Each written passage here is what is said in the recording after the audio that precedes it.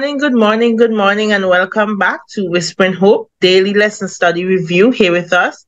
We are studying this week Mission to the Unreached Part 2, and we are studying this morning Send Her Away.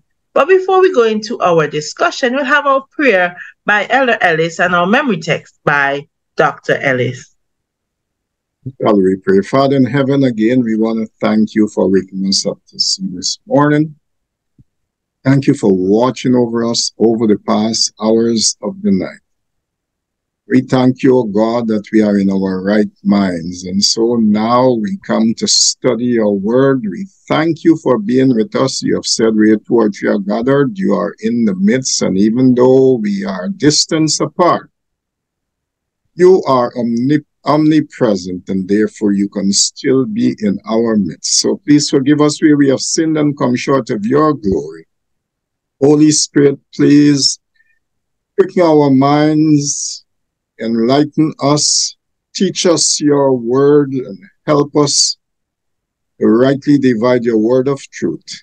May we glean lessons that would help us to make us stronger in following you, in Jesus' name. Amen. Amen. Our memory text is taken from Matthew chapter 15, reading verse 28. Then Jesus answered and said to her, O woman, great is your faith. Let it be to you as you desire. And her daughter was healed from that very hour. Amen. So we're looking at a very powerful miracle, we would call it, from our memory text this morning. But before we decipher our memory text, we're going to ask Dr. Ellis, we're going to begin with Elder Ellis and then Dr. Ellis, what is the context of our memory text? And then you can tell us what are some insights you get from that specific text this morning. The context of our memory text, what we see here is that Jesus was confronted, or he was requested of a woman who was not a Jew to heal her daughter. And so what we see was that Jesus did not readily, as it were, accede to her request. And Jesus used some strange words to her to tell her, look, man, I wasn't sent to you Gentiles, I was sent to the house of Israel. And so the lady, she persisted that Jesus should heal her daughter. She said that, look, even though you didn't come to us, and we are treated like dogs, but even the dogs eat of the crumbs that fall from the children's table, from the master's table. And, it was a strange sort of setting. But Jesus wanted to teach his disciples a lesson. It's not that Jesus was not compassionate. And so Jesus moved from teaching them a lesson to showing them something, that this lady, she was persistent. And even though she was looked at as one who was unregenerate, unrepentant, someone who should be unreached, yet she had faith, the faith of Israel in Jesus Christ. And so Jesus turned to her with our memory text. Then Jesus answered and said to her, O woman, great is your faith. Let it be to you as you desire. And her daughter was healed from that very hour. So persistence worked out. There are some of us who believe that, Jesus, Jesus hears, he understands everything, and we should just ask one time and leave it at that. And it's not that Jesus does not understand when we ask for anything. Prayer does not move the hand of Jesus, as it were. Prayer is designed to help us to grow so that our faith in Jesus Christ can grow.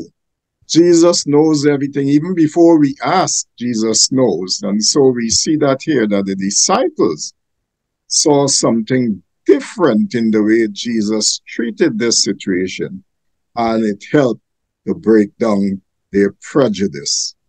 Good morning, everyone, all our listening audience.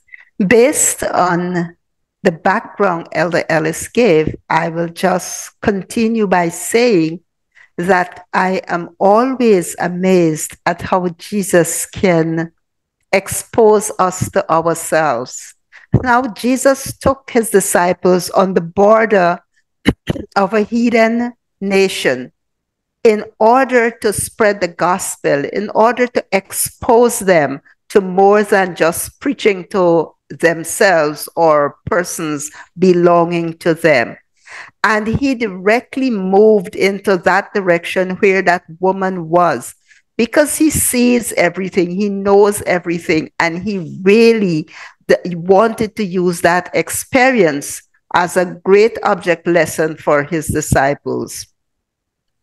When he never answered her, his disciples believed, well, okay, she was bothering them because they were so steep in their prejudice. And he turned and said, he was just come to the lost sheep of the children of Israel. But when she worshipped him, Peter, when he was going to Jesus and he sank and Jesus saved him from going under in the wave, he worshiped Jesus after he was saved, after he was delivered. But before she received her blessings, before she received deliverance, the Bible said she worshiped him and asking him for deliverance for her child. So first of all, she understood that she was not worthy because she knows she's not of the house of Israel. But she asked a request for someone else, and she believed that he is able to grant that request. And because of that, he knew everything. He responded to her with the fact that, great is thy faith. So he said, oh, woman, great is your faith. He said to Peter, who was his disciple, oh, ye of little faith. So we are seeing here where Jesus is comparing and contrasting the heathen nations that are not supposed to know him, that they are exercising more faith than those who are supposed to know him and who are journeying with him. So I think it is incredible that Jesus is so patient, that he knows that his disciples are the ones to spread the gospel, and therefore, as much as their faith was not as strong as a woman in desperation for her child, yet he was exposing them so that they can develop that love and that faith and break down the walls of prejudices so that they can be able to minister to those that are not of their kind, like Jews or of their nation. We're going to go right into a question. And our first question is just for Elder Ellis. What prevented God's people from bringing hope of the Messiah to such foreign countries as Tyre and Sidon?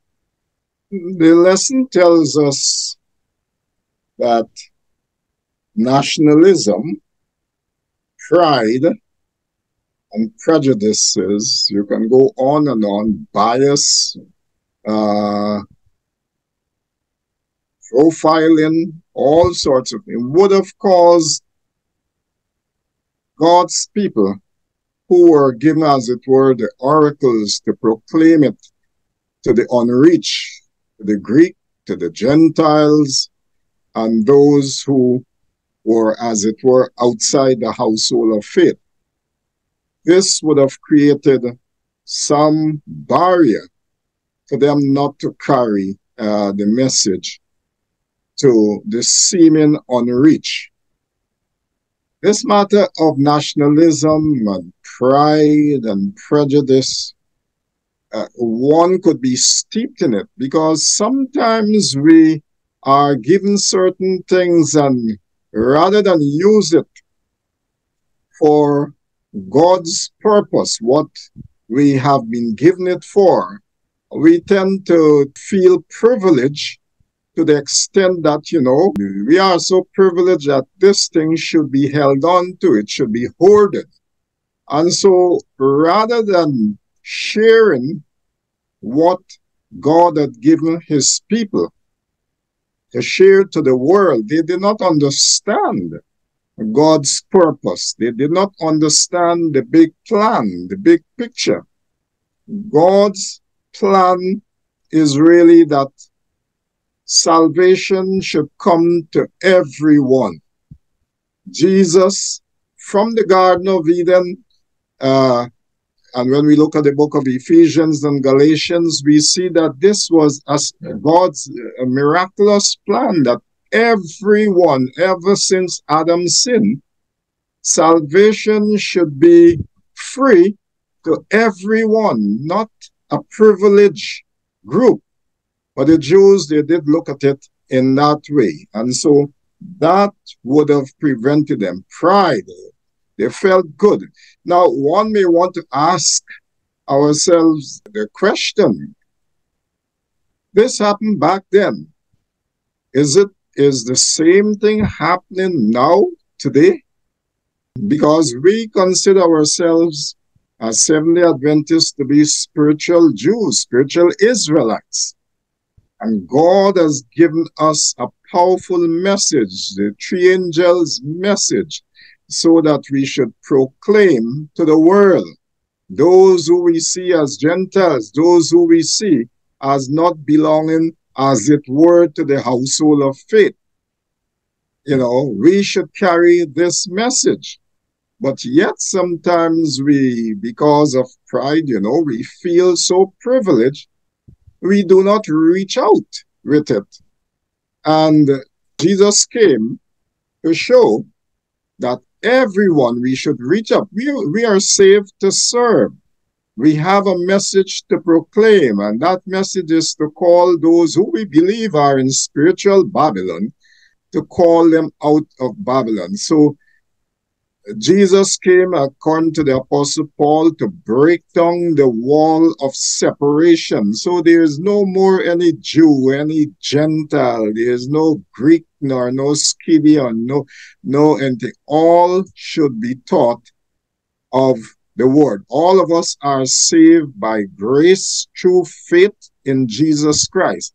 And therefore we do not have a lease or a license on anyone, but to show forth the word of God. Jesus is coming for a prepared people, and we are expected not only to look for the coming of Jesus, but to hasten the coming of Jesus. And we are reminded that Jesus said, look, this gospel of the kingdom must be preached to earth's remotest bound for a witness. We are witnesses, and we should preach the gospel as a witness, whether it is to those who are not of our nationality, those who are not of our same religious and ethnic group, those who are not of our same language or what have you. God has given us a message to carry to everyone, and he's dependent on us. We're going to go into our text, and we'll turn to Acts chapter 10. Acts chapter 10. Elder Ellis will read verses 9 to 16, and Dr. Ellis will read 28, 34, and 35. And then we'll come back to our question. It says, on the next day, as they were on their way and approaching the city, Peter went up on the housetop about the 6th hour to pray. But he became hungry and was desiring to eat. But while they were making preparation, he fell into a trance, and he saw the sky opened up, and an object like a great sheet coming down, lowered by 4 corners to the ground. And there were in it all kinds of 4-footed animals and crawling creatures of the earth and birds of the air. A voice came to him, "Get up, Peter, kill and eat." But Peter said, By no means, Lord, for I have never holy and unclean. Again, the voice came to him a second time. What God has cleansed, no longer consider unholy. This happened 3 times, and immediately the object was taken up into the sky. He said to them, that is verse 28, he said to them, you are well aware that it is against our law for a Jew to associate with or visit a Gentile. But God has shown me that I should not call anyone impure or unclean. 34, then Peter began to speak. I now realize how true it is that God does not show favoritism, but accepts from every nation the one who fears him and does what is right. Amen. So our question here for both our panelists or guests will begin with Elder Ellis, and then Dr. Ellis will come.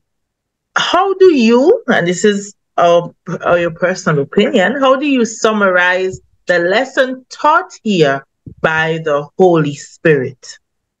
What we see from the lesson is an object lesson, as it were, where God used metaphors, used analogies to bring out certain points. Now, the Gentiles, the Greeks, the whatever, those who are not of the household of Israel, or the Jew, or not of the household of Jews, as they would consider household of faith, they were looked at as unclean. They were looked at as being unreachable.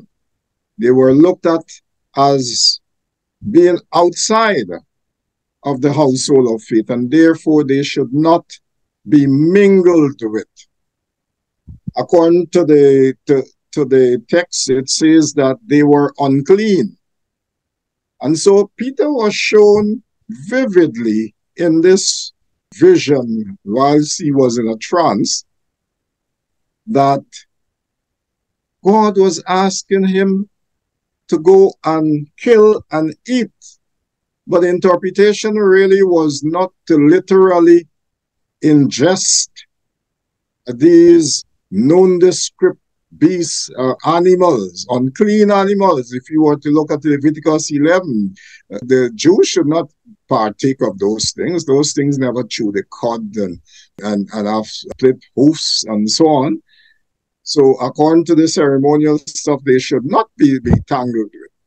The bottom line was, and to crown it off, Peter was hungry. This thing come to him when he was hungry. I like the way the author put it, that he was exposed to a buffet of stuff and asked to eat. What God was trying to tell him, according to the scripture, was that do not call anybody unholy or unclean. No human being should be looked at with such prejudice that you should not reach out to them. In summary, this was another area in which the barrier, the prejudice should be broken down. God had to reveal it to him. And I like what Amos says in Amos 3:7, surely the Lord God will do nothing, but he reveals his secrets unto his servants, the prophets. God wants to save us so badly that he goes after us, so that the things that we do not even see that would hinder our salvation, he reveals it to us, so that we can come face to face with this. Sometimes we think that we are good. The Bible tells us, hey, look, we must take heed. If we think we stand, take heed lest we fall. And so here it is where God was showing Peter that the Gentiles were not outside of the realms of salvation. And he has a task to perform in ensuring that they also embrace salvation. For Christ died not only for the Jews, but he died for everyone. God knows us intimately. And for those of us whom he has called to serve, he wants to ensure that we are prepared. Now, the Jews were steeped in their prejudice and all the other areas of judgment of others, that they were not willing or did not have the capacity to entertain or even to be able to accept another religion or another nationality or another faith or anything like that. It was not long after Jesus exposed his disciples to the mother asking for help, whom Matthew called a Canaanite woman, that Peter had this vision. Now, first he had the exposure with Jesus, and now he is on a rooftop and he is having an exposure from the master, from Jesus himself, from God, setting down the sheet to say, nothing that I have cleansed is common or unclean. It had to take a revelation like that for Peter to draw the object lesson, so that he could have understood that persons are there to be saved, and God's intention is to save every single person. When he was finished with the 3 times refusing to eat, the rapping came to the door and he clearly understood. That is the other thing about God. When he gives us a vision, when he gives us an impression, when he gives us an inspiration, he has this way of making like a panoramic understanding of what it really means. And Peter clearly understood what that vision meant. So when the rapping came and he had to go to foreign places, he was able to say beyond the shadow of a doubt that he understands that when God say, and we looked at it in verse 28, it says, he said to them, you are well aware that it is against our law for a Jew to associate or visit a Gentile, but God has shown me that I should not call anyone impure or unclean. So after that vision, Peter understood clearly what God was talking about. And therefore, he understood that he had a message not only for his Jewish brethren, but for the nation at large, for the world, because whom God has called. And he also said it. He said, when a person does good, I now realize how true it is that God does not show favoritism, but accepts from every nation the one who fears him and does what is right. So Peter understood clearly that as long as a person is seeking God, as long as a person is surrendered, God is going to reach out to meet them, to edify them, to be able to enlighten them and to save them. And we have seen it in many examples. We look at the Ethiopian eunuch. We look at several other examples, Zacchaeus and everyone else. When they are seeking after God, he reaches out and he saves them. He brings the salvation to their homes. Amen. So this question is for Dr. Ellis. What lessons did the disciples learn from this field trip that related also to Peter's vision? And how can we apply these to our lives today and to Christ's last day call to his mission to the cities? It's a mouthful. Yes, it is really, really difficult for us to escape prejudice. And sometimes we might say to ourselves, I'm not prejudiced. I can reach anyone and I can speak with anyone. As I was looking through this lesson, the thought came to me of a person who sits by the courts and near the bank right there in Linden. And he begs. And whenever I have Jace with me, Jace would ensure that I give him some kind of money to give to this man. And I would say to myself, all these strong people, they just like to sit there and beg. While I was sitting doing the lesson, the thought came to me. And so Jace would say, Grandma, you think he is hungry? Or you think we should go and give him some, carry him to get a bath or something like that? And I would say, Jace, he is fine. But the lesson came to me today. I was reading and I said, you know, we are also prejudiced.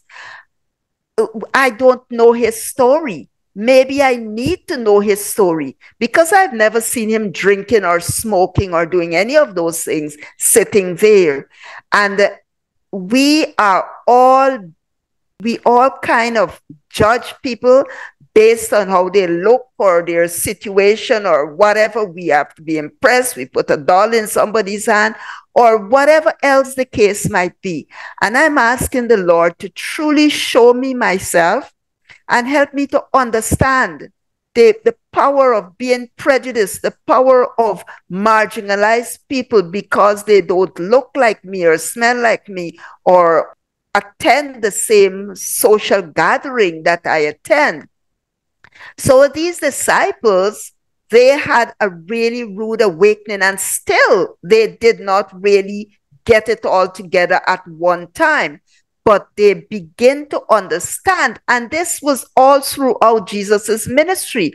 Because when he met the woman at the well, where they were not accustomed to someone speaking to a woman, a man speaking to a woman like that, and especially a foreign woman, and Jesus was there ministering to her, and many other instances where Jesus met, when we look at the gentleman with his servant ill and came to Jesus, the soldier, and say, you know, I have authority over many people and all you have to do is say the word. And Jesus was there showing his disciples on many occasions how to reach out to persons that are not of their kind. And the other thing, if you look at all those examples, it always says Jesus had compassion on them. When he saw the woman who was going with her son to bury her son, and he rose the son from the dead, he said, the Bible says he had compassion. So Jesus showed a lot of compassion. It did not matter what your nationality was, your creed, your culture. Jesus showed love and compassion. And that's the lesson he wants all of us to have, all of us to learn, that we show compassion and love irrespective of how that person looks or who that person is. And I'm asking God to please help me to see beyond what I'm seeing on the surface, that I can have a heart of compassion. I pride myself a lot of times to think I had compassion until I was looking at the story and I remembered the gentleman by the bank. And I realized, okay, fine, I need to step it up and do something better than this. So we all have to consider, and you know, it's hard for us to think we are not prejudiced, but when we reach this real life situation and the Holy Spirit brings it to our mind, how we reacted towards certain people, then we know we are also steeped in prejudice and we've got to ask God for compassion. Amen, amen. So we're going to look at Galatians. I'm going to read it for you. Galatians chapter 2, verses 11 to 13. And our question here is, what should this teach us about how hard it can be to be purged of the prejudices we have been taught since childhood. So, but when Peter was come to Antioch, I withstood him to a face, because he was to be blamed. For before that certain came from James, he did eat with the Gentiles. But when they were come, he withdrew and separated himself, fearing them which were of the circumcision. And the other Jews disassembled likewise with him, insomuch that Barnabas also was carried away with their dissimulation. Our question again, what should this teach us about how hard it can be to be purged of the prejudices that we have been taught since childhood? We begin with Dr. Ellis this time, and then Elder Ellis will wrap up this question for us.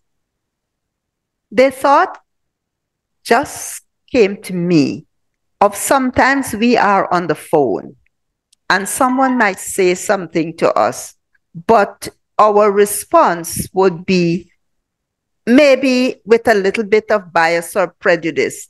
And I'm thinking that when we look at how hard it is for us to really get out of this whole matter of hypocrisy, that we don't even know we are hypocrites, I think that it's a lot of work where God is so patient and his Holy Spirit working in our lives that we can really understand every opportunity we have with a human being, whether it is face-to-face, telephone, Zoom, however it is, that it's an opportunity for their salvation. And it's also an opportunity for us doing mission, doing ministry. So it's many times and quite a few times that we would find ourselves in a situation where, and to my mind, we don't even realize it. I'm saying we because I'm not excluded. Realize that we have been prejudiced in the situation that we are talking about or that we are discussing, and we are not bringing God-fearing light to the conversation. So whether we are seeing people, whether we are witnessing, whether we are having a conversation, whether we are having a prayer session, or whatever the case might be, or seeing a human being on the road or wherever, I'm asking God to help us to really understand our thinking. And when our thinking is going in a direction of judging or separation, that we ask God to help us to understand our thinking, because that can also lead others astray. Barnabas was a strong guy, but because those folks coming down from James, Peter just began to disassociate himself from the Gentiles. All the time he was doing pretty fine. He was eating and drinking and having a good time with them. But now James sent down a couple big shots from conference head office, and he decides, no, I can't make these persons of this circumcision see me associating with the Gentiles, which really and truly Paul had no bones about calling him a hypocrite. And that is something that we need to look within ourselves to see how much of hypocrisy is within all of us who are calling ourselves Christian, and that we ask God to take away those prejudices from our hearts so that we can be more like him and we can be clear in our thinking, that like Jesus, when he went to wash Peter's feet, and Peter said, no, Lord, I can't allow you to do it. He said, well, then you have no part with me. Peter said, well, wash my hand, head all over. He said, no, your feet alone is good. You're clean. That Jesus can look at us and say, you're clean. So, can Jesus look at us and say, we're clean? It's only the Holy Spirit can do his work within our lives to clean us up and to make us be clean, that we do not have bias and partiality and prejudice against anyone. You know, when I look at the lesson, ever so often we like to point fingers. And good Seventh-day Adventists as we are, we seem to always be pointing fingers. But as the old people would say, when you point one finger, four fingers are looking back at you. And I think this is a lesson that Jesus, even though we tend to focus on the Gentiles and so on, we as Christians ought to look at ourselves.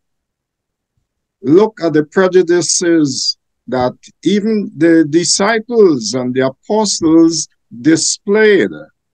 And we see it in the church also. In the church, sad to say, we see so many Pharisees, and we have to look at ourselves that we also are not Pharisaical, because we see all the errors of the brethren, and we see all that those on the outside who are not of the household of faith, the errors and so on. But what Jesus was pointing out to his disciples, that when you read what Mrs. White says, even in his response to the Syrophoenician woman who went to ask for her daughter's healing, Jesus started from the reaction that the disciples would have given. And so they thought, okay, this man was in sync with us, send her away. I mean, I'm not come to deal with the Gentiles. So that they could have also recognized their situation, because Jesus wanted to teach them a lesson. You see, salvation is for all of us, and we have never arrived. And when we listen to the Apostle Paul in some of his writings, he tells you clearly that, look, he has not arrived. So we as Christians ought to always be taking introspection into our lives. When we are, the Holy Spirit convicts us of certain things. Sometimes we try to be the Holy Spirit to tell people how to do. And Jesus also said, look, first take that log that is out of your own eyes before you can see to clear the speck in somebody else's eyes. I'm just trying to make it real, because each of us might have a big thing in our eye, but yet we are trying to see the little dust in somebody else's eyes. When we see these things, we ought to thank God for his grace and his mercy that keeps pursuing us, even pointing these things out to us so that we could recognize how far we are from the kingdom and be compassionate, empathize with people, because we are in the same situation. Sometimes we don't realize it. And so the question is asked now, what, from the text in Galatians, what should this teach us about how hard it can be to be purged of prejudice? When we are steeped in prejudice, in fact, the psychologist says, look, you have a child, what the child learns from age 1 to 7, it's not easy to try to get that out of their system. They are programmed. And to deprogram them, it is not easy. We would have been steeped in prejudices, and we come up with all kinds of traditions and so on. And even though we accept Jesus Christ, it does not go away easily. 2 weeks ago, we looked at the lesson of Naaman. Naaman was cleansed of leprosy. And we see the manifestation of Jesus Christ here in that Naaman was made clean. However, that did not mean that Naaman, and the lesson tell us, not because we accept Jesus Christ, it means that readily we put away everything. There are these deep-seated prejudices that would raise their ugly head often, and it's a struggle. the battle that we have, the warfare that we have, and that's why we are encouraged to put on the whole armor of God. God wants his character to be reproduced in us. He wants to teach us love. So it doesn't matter how much prophecy we know. It doesn't matter how much this we know and how much that we know. Not even, it doesn't matter how much faith we have. And that is what the Apostle Paul is telling us in 1 Corinthians 12 and 13. If we lack love, it profits us nothing. And therefore, we ought to ask that the Holy Spirit indwells within us so that we could be taught, we could have the fruit of the Spirit so that we can prejudice and all these things could be, as it were, eradicated, because we would have a heart of love and compassion, that which Jesus displays. So how hard it is? Sometimes it's like a lifetime struggle, but God can help us. The Holy Spirit can help us to overcome any prejudice, any nationalistic view, any sort of profiling and so on, anything that is unlike Jesus Christ. Amen. So we're out of time for the morning, but we have to do our takeaway. What is your takeaway from our lesson this morning? My takeaway is that Jesus is so patient that he understands our love for him, yet he understands from where we came. And therefore, with kindness and patience, when we are able to appreciate and when we are able to understand, he exposes us to ourselves, or he exposes those situations to us. And because we would have been ready to appreciate what he is showing us, we are really ready to make that change. So I thank God for helping us with all the prejudices that we have in our lives. And we have not, once we were born in this world, we have not escaped from being touched with some form of hypocrisy in some way or other, or some prejudice. And I am thanking God for his grace and his mercy to help us to see ourselves and to give us the willingness to work at it and to be changed by his grace. My takeaways seem to be similar to Dr. Ellis. I thought she was reading into my head with her takeaway. God so wants to save us that he is exposing us to these lessons so that we can see ourselves, that we should see everyone as a candidate for the kingdom.